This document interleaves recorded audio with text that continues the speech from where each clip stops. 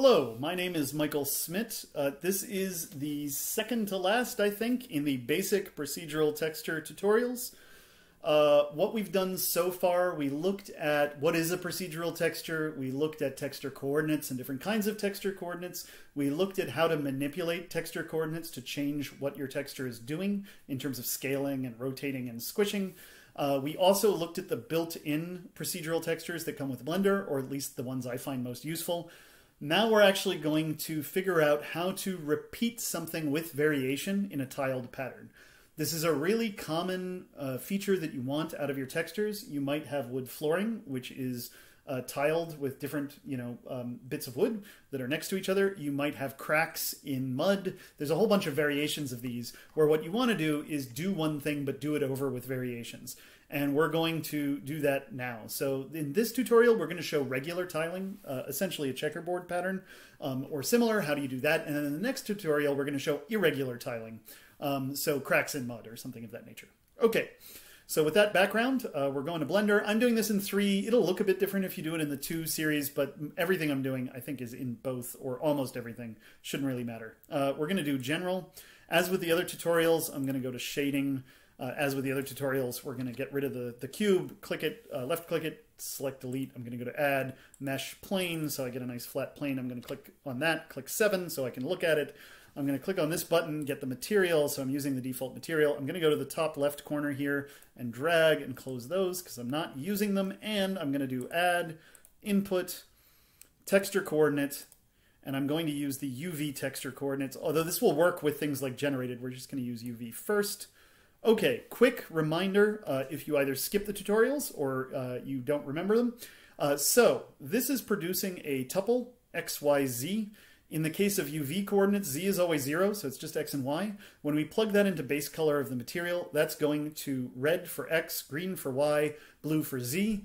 You don't see blue because there is no z, but you can see that along the x-axis, conveniently colored red here and red in the screen here, we go from black to fully red. Along the y-axis, we go from black to fully green, and along the diagonal, we mix the two. So, what we want to do here is take a procedural texture, and we're going to make a really simple one, and then we want to repeat it. So instead of just having one texture, we want to take that texture and repeat it across the screen, both in this direction and that direction. Okay, so first, let's make our texture. So we're going to do a really simple texture. We're going to do a circle. So we're going to do add vector, converter vector math. The first thing we're going to do is go here and go to distance. So what this is computing is the distance of this coordinate from 0, 0, 0. Since z is always 0, it's really just the xy distance. And if you look at this, that makes sense. So the distance is 0 in the corner, because it is 0, 0, and then goes to 1 out here, or I guess 0.5, and a bit bigger over there, as you get farther away. Okay, so now what we're going to do is add a distance, right? Because to get a circle, we basically want to color everything within a certain radius white and everything outside that radius black. So the way we're going to do that is go to add, converter, math, plug this in here, and we're going to go to less than 0.5. So now what happens, I lied earlier, it's not 0.5, it is 1, 1. So if we go less than 0.5, the circle ends halfway there, and if we grow this, it goes all the way out to the edge. Okay. The other problem is, yeah, this isn't a circle. It starts at 0, 0. It's centered on 0, 0. We want to move it to the center. So you'll remember from the tutorial in manipulating coordinates, what we can do is just move the coordinate system so that 0, 0 is in the middle instead of at the left. So we're going to go to add, converter, vector math. We're going to use the add. And as you remember, what we want to do is move the 0, 0 coordinate system to the middle. So if we subtract 0.5, 0.5, that will make this corner, which was 0, 0, now minus 0.5, minus 0.5, which will effectively make this 0, 0, which will move the circle there. So we're going to make this minus 0.5 on the x, minus 0.5 on the y, radius of 0.5. Now we have a circle that takes up the space. This is our pattern. Now what I'm going to do is I'm going to select all of these, and I'm going to do Control G. That creates what's called a node group. So you see like our texture vanished, the other nodes vanished, and we got this new picture that just has the nodes we created. I'll show you how that works. What you do is you go click this little button. So now we're out of our node, And in our original picture, we have this thing called a node group. You click on this to name it. I'm going to call it circle. And what this does is it just takes those nodes and hides them under one name so that we don't have to look at all of them. So I'm going to go ahead and create that. So now we have the circle. Okay. So now what we want to do is have a texture that has all these circles, has many of these circles repeated in all directions. We can't do that with the texture we have now. So if we go to Add Converter Vector Math Scale, so you'll remember this from the Manipulating Coordinates tutorial. If we grow the size of this space, right, so it's 0 to 1 now, if we multiply everything by, well, I don't know, 10, now it multiplies each value by 10, so instead of going 0 to 1, now it goes 0 to 10, 0 to 10. We just have one circle, so that's not very helpful. And the reason for that, if I take this vector and plug it back into the base color, is that all that's happening is instead of this value going from 0 to 1, it now goes 0 to 10. When we compute the circle, we're coloring in everything smaller than 0.5 from the offset 0.5, distance-wise. And so it cuts off the circle here, and then all of this is just farther away, so we draw nothing there. If we want to repeat the circle, what we need is that original pattern. We'll go back to the not scaled one. They're going to look very similar. The color doesn't show you above the value of 1. So once it gets to full red, it just stays that way. But we want this pattern, but we want it to repeat 10 times. So if we scale this by 10, I want to see it go from 0 to 1 and then go from 0 to 1 again. And I don't just want that to happen in this picture. If I want it to happen for negative numbers as well. So what I'm going to do to show that, I'm going to add, and again from Manipulating Coordinate Systems, I'm going to add Converter Vector Math. And we're going to move the center up here instead of to the bottom left. 0, 0 to the center. So 1, 2, 3, 4, 5. 1, 2, 3, 4, 5. So out of here, this is just going from 0, 0 to 0.5, 0.5, negative 0.5, negative 0.5. We're then multiplying it by 10. So it goes to 5 and negative 5, 5. To quickly explain the colors, this looks like what we're used to, but these other corners look weird. That's because when Blender shows a number as a color, negative numbers just show as black. So here, X and Y are both negative, so it's just black. Here, X is negative, so we just see green. Here, Y is negative, so we just see red. So that's what's going on there. Okay, but that's not what we want. We want this little corner, the little 1, 1 corner. We want that repeated over and over. So how are we going to do that? What we're going to do is we're going to do Add Converter Vector Math. If you're familiar with modulo, you may be surprised I'm not using modulo. It's because it doesn't do what I want in the negative space. But we're effectively doing modulo. So what we're going to do first is we're going to divide. So let's say we want each circle to be 2 by 2. So what we're going to do is divide the coordinates we have, whatever they are, by 2 first. All that's doing is halving it. So this is like undoing the scale. That's not very useful. But now what we're going to do, we're going to add Converter Vector Math, and we're going to do what's called floor. So what floor is going to do, as soon as I find it, there we go. Brain is caught up. Floor is going to remove the remainder. So if this division brings us to, let's say, 1.5, 1.5, then we're just going to get the 1, 1. So effectively, this is giving us the row and column. So if we're at 0, 0, we get 0, 0. If we're 2, 2, we get 1, 1, etc. Right? So given that our rows and columns are each a size of 2, this gives us the row and column. And then the next thing we want to do is get the bottom left corner of this particular square. The way we're going to do that is just multiply, again, by the size of the row and the column. So if we're at row 1, 1, column 1, we want to multiply by 2 and 2, and our bottom position is 2, 2. That's the bottom left. So add Converter Vector Math, multiply 2, 2. Okay, there we go. So now what we've done is we've identified the bottom left corner. And this will now give us just that bottom left corner, and no matter where we are in the cell of this repeating tiling pattern, we always get the position of the bottom left corner. So now what we want to do is we want, the whole purpose of this, we want a repeating pattern where we start at 0 and go to 2, start at 0, go to 2, and repeat that over and over for each tile.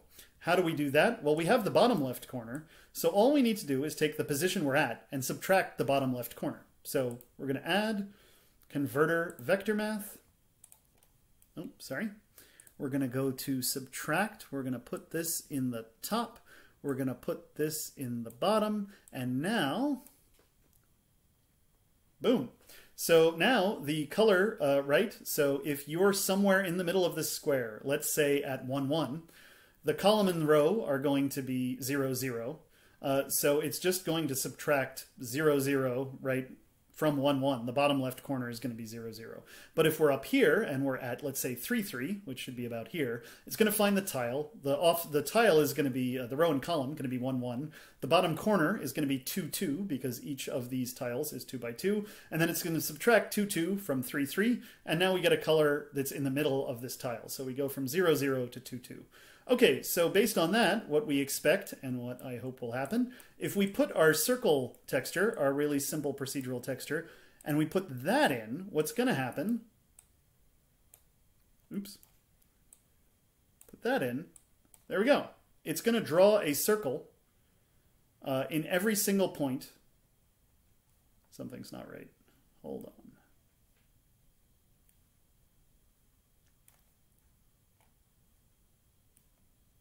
Oh, because it's negative. I see. No, this is right. Sorry.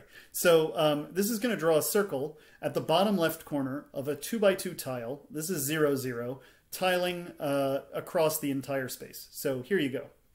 And in the negative directions as well. Okay, so that's the first part. That's how you tile. The second part is, how do I do something unique to each of these? So for your procedural texture, in this case, we're going to do the simplest thing. We're going to add the radius and change that. So sorry, what I did here, I click on this little icon here. That opens up our node. And then to add a new input parameter, what we do is drag this empty circle to the thing I want to change. So the thing I want to change is this radius, this threshold. If I drop it there, it'll name it threshold based on that property. What I can do, if you see this little caret here, click on that, then go down to group, and I'm going to rename this to radius because that's what it is. Okay. Now, if I click this little button to go out of the node group, we still have a circle, but it has a radius. And you can see, if I make that bigger or smaller, that makes the circle bigger or smaller. Okay, so how do I make it different for each tile? Well, what I'm going to do from our built-in textures tutorial, there are 2 random noise generators, 3 actually that you might want to use. We'll try 2 of them. Go to texture. First, we're going to do white noise. So if you remember from the built-in textures, this is going to produce just a random value. Now, what we don't want to do is take this vector, this position, the position we're drawing the circle on, put it in here, and then just put this value into the radius. What this is going to do is create a completely random value for radius for every point in this coordinate system. And that's just going to randomly change what radius is at every point and give you this mess. The other problem is it's random based on the input. So the random value is going to be the same in every tile because you're passing it the same input. So 0, 0 here is going to be the same as 0, 0 here, and the random value for radius is going to be identical. We want something that is consistent across everything in the tile and different for each tile. Well, the easy answer is the bottom left corner of the tile, right? That's going to be different for every tile, and it's going to be one value across the whole tile. So we're going to take this, which is the bottom left corner, we're going to plug it in there, and there you go. So now, let me recenter with 7 and we'll scroll out. If I scale this up, here we go, completely random dots. Another thing you could do, so this is doing completely random. There's no relationship between any circle and the circle next to it. And if we scale out, it's just noisy. But we can use other noise to do something more interesting. So let's say we delete this here. Oh, that's kind of fun. We're just putting the value in there for the radius. So let's do texture noise. So now, if you remember how this works, this is going to produce a random value, but one that is similar to the one next to it, so along a gradient. And if you look at this, they're going to be different sizes. Let's change the scale of this so it's more obvious. Okay, there we go. They're different sizes, but instead of them being completely random, they're related to hills and peaks in this underlying noise texture. So they're related to each other. Small things gradually grow from small to big in all directions. Big things grow from big to small. So there you go. There's other textures you could throw in there, but that's the basic idea. So there's a whole bunch of reasons we might do this for things like if you've got a wood floor, you want to tile it. We'll talk about how you can do this so that it would look more like a wood floor texture. You tile your pattern, whatever it is, and then you have parameters in the pattern that let you fiddle with the wood grain or the color or the size of the radius, whatever. and you use the position of each of those cells to generate a random number, either completely random or random numbers that are related to each other, so that you can subtly change each one of those so that they don't just repeat the same thing over and over. And that's the basic technique. So that's the end of this. Next one, I'll show you how to do that with irregular tiles. Thanks for watching.